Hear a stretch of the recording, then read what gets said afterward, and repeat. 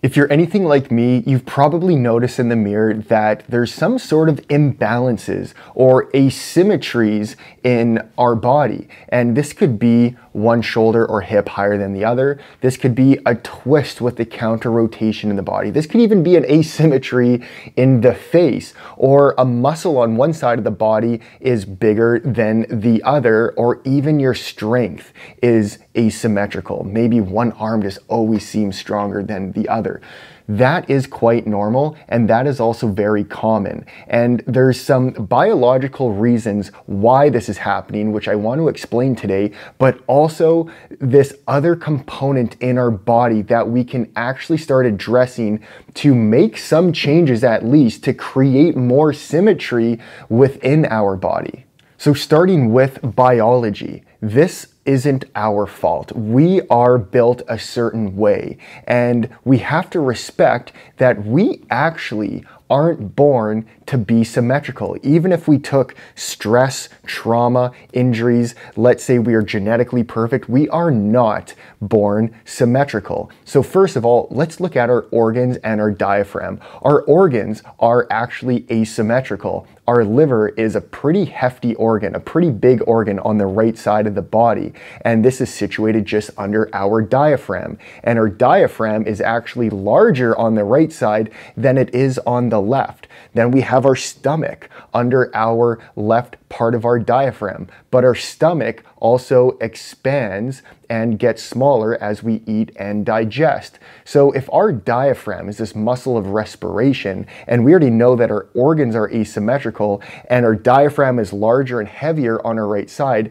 that literally means we are heavier on the right side of our body. If you were to split me in half, I'm heavier on the right side.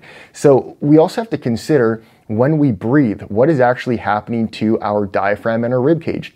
Well, I mentioned our liver. If it's a big organ that can't really move as effectively as the stomach because it changes shape, then our right part of our diaphragm can't actually descend as effectively as the left. So if the left diaphragm can actually descend more effectively and stay in a descended state, that is more of a state of inhalation, meaning those ribs could externally rotate more easily than the right, hence rib flare. Now, that's just one brief example, but that is a very quick explanation. I could get into a lot more detail as to why we are biologically asymmetrical. Now, with this information, if we have more weight on the right side, it's very easy to shift our weight to that side and even rotate more so in that direction.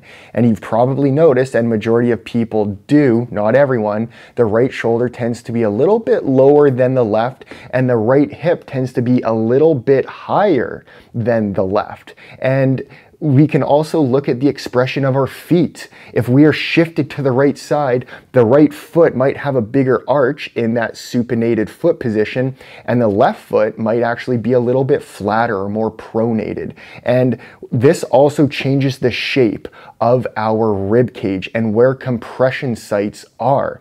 This is so crucial to understand, because if we are building on top of this asymmetrical frame, then we are building ourselves technically in more asymmetry unless we are aware of this. Now, I'm not saying this to make us feel necessarily doubtful about our body and these asymmetries and am I causing more harm than good. That's not the point of this at all, because I also want to share with you that there is this other part of the equation that we can address to start creating more symmetry and improve these imbalances within our body. An important question to ask is, if we are biologically just asymmetrical, as I explained, and we have more weight on one side, etc., then is the point to try and become perfectly symmetrical? Well, in my opinion, absolutely not, because we are not perfectly symmetrical. We just need to be symmetrical enough so that we can move effectively, so that we can live a life being relatively pain-free, we can improve our performance, feel good, look as good as we naturally are presented, so that we can start being the healthiest version of ourselves. Or else we're just chasing something that we're never going to actually be able to catch. So let's just accept the fact that we're not going to be perfectly symmetrical, but let's look at some solutions to bring us more into balance so that we can work in that direction to feel the best that we optimally can. Another part of this equation, of course, is going to be our fascia, our connective tissue.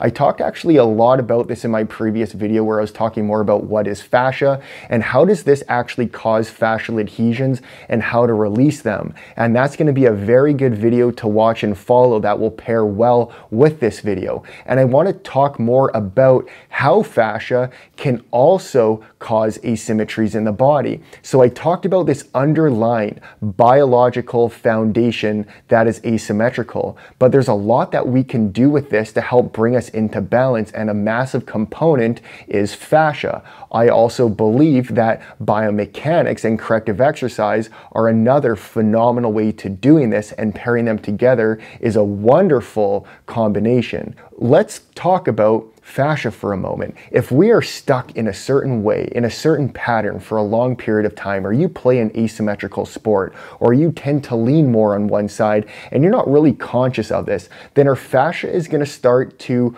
morph and migrate based off of how we position ourselves throughout the day. If we aren't conscious of how we are weight training, or we're just throwing weight around for the purpose of trying to gain more muscle or strength or lose weight, whatever the goal is, this can also be building these adhesions within our body, and they're going to lock and grip us in this certain alignment, which is our expression. Now, there's a way to start addressing, finding these adhesions, releasing them, and then start retraining our body to understand balance. Because if I have, for example, a pec that's bigger on the left than the right, but I am doing the exact same weight in both hands with a dumbbell bench press, for example, then I need to look into two things: the biomechanics of how my joints and bones are positioned, but also, are there fascial adhesions that are preventing these muscles to contract properly, preventing the fascia to move and glide the way it's supposed to. Maybe your shoulder is more internally rotated because you don't actually have enough of genuine shoulder internal rotation. So you start building these fascial walls, and then you have a lack of connection, and you can't actually create these proper connections within the muscle and the fascia on that side of the body. That can be similar with a glute. Why is one glute larger on one side than the other for some people? That could be a lack of hip external rotation, hip extension, but we have to ask the question why.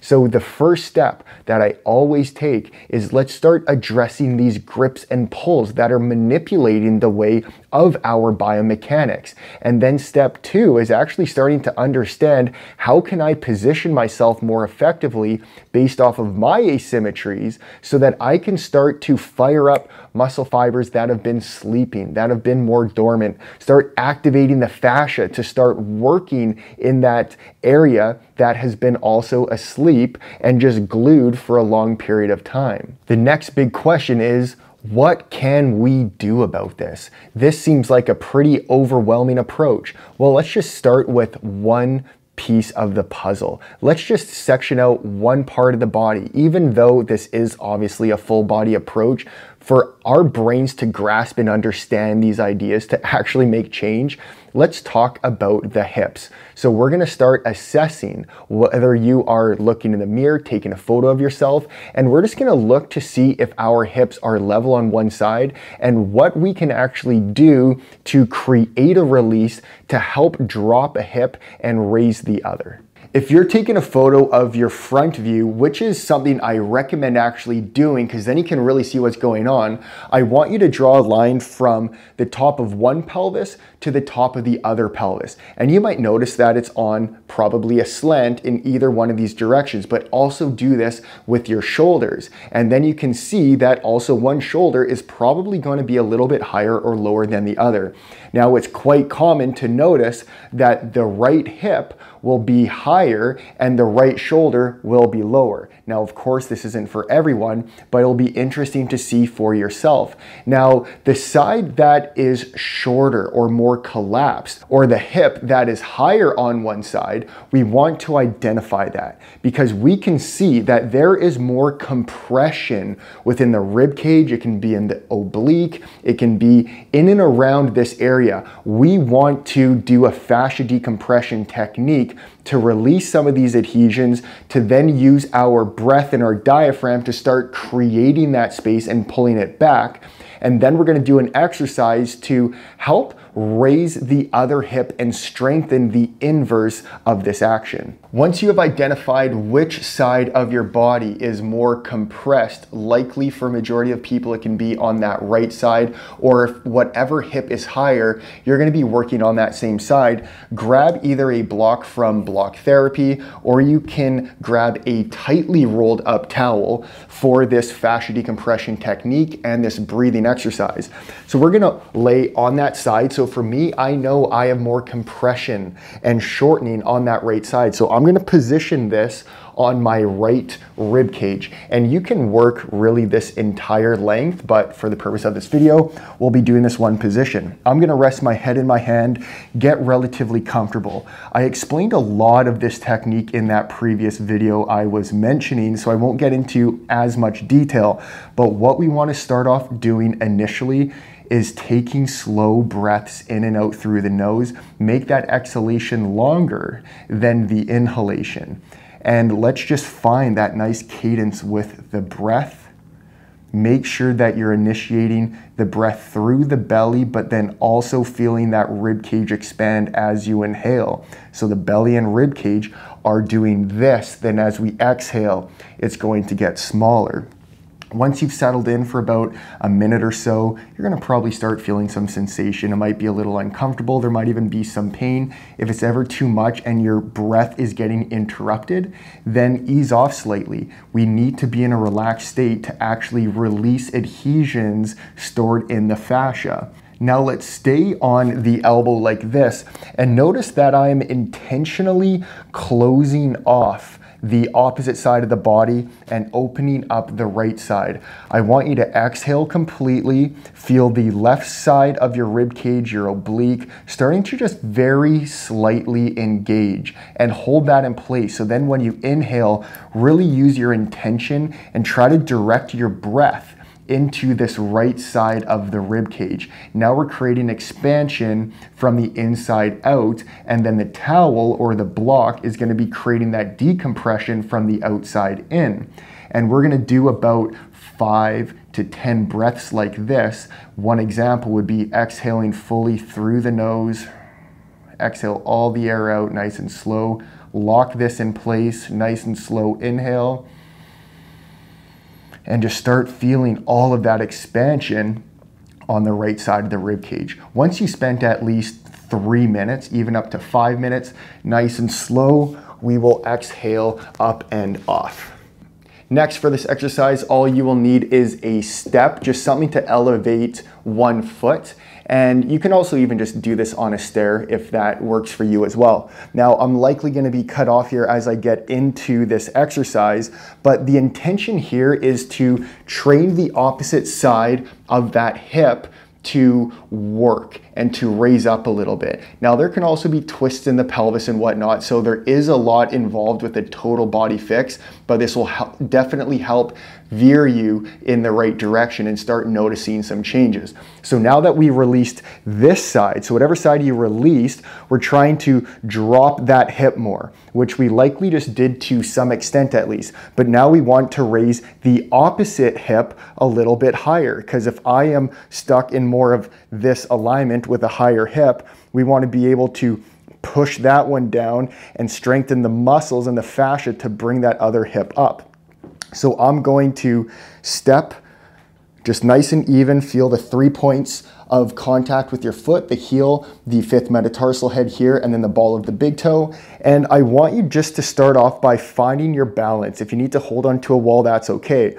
But for us to hold this hip up, already this is creating more contraction on this side of the body to bring this up. But as I bring it up, I also want you to push through that foot to create more length on this right side or whatever side you're working. So all we're gonna do is start off by just finding that balance, hold this for 5-10 breaths or so.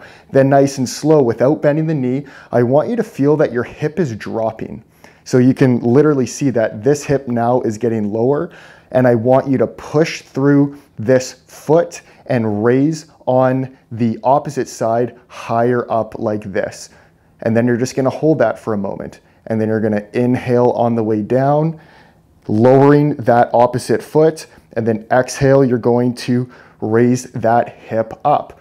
So perform about 8 to 10 repetitions, nice and slow and conscious, and do about 2 to 3 sets, and perform this for a few days and see if you start noticing a change. You might even notice a change after your first time doing this. I want to summarize by saying this is again an example of something that you can do. When we have a full body asymmetry pattern going on, obviously that is going to be more of a full body approach, but even doing something like this, as this example, can be a really big stepping stone to start bringing more symmetry in the body. And I mentioned there can be muscles that can be bigger or smaller on other sides of the body, but understanding these adhesions, when we can find and locate them, whether it's in the bicep, the pec, the glute, the foot, we can start to release it, restore the proper functioning and glide of the fascia, bring back that elastic recoil in our fascia, start connecting these muscles